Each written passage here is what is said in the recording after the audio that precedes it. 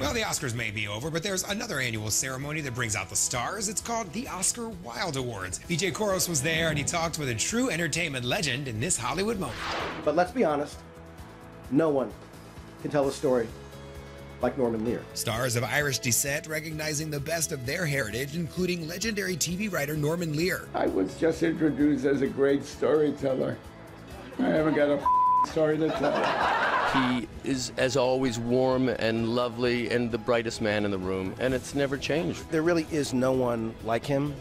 His style, the way he moves through the world, the way he sees the world, the way he writes about the world, we can all aspire to what he is and who he is, but that's all we can do. With a career spanning 70 years, Norman's brilliant storytelling still making an impact today. I love that. It took me every split second of my life to get to this moment. Right. And every split second of your life to get to this moment where you're asking me about this moment. The night also celebrating Irish achievement in Hollywood. There isn't really an event like this that celebrates Irishness in the States. I've lived in Los Angeles for 15 years and we have a very supportive, vibrant Irish community here. As someone who emigrated to this country when I was young, my parents from Ireland, that what Trina Vargo's put together, the alliance, we have a special relationship.